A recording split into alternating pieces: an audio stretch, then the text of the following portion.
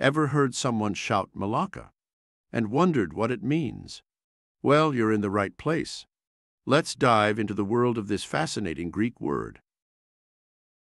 Malaka is a Greek slang term that's often used to express frustration or annoyance. It's like the Greek version of calling someone an idiot or jerk. But be careful. The word can be offensive if used in the wrong context.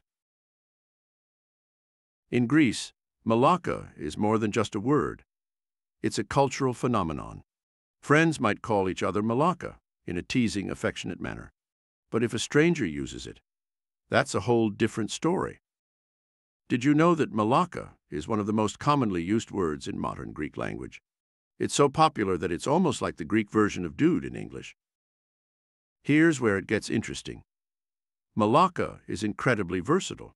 It can be used as a term of endearment, an insult, or even to express surprise. It's like the Swiss Army knife of Greek slang.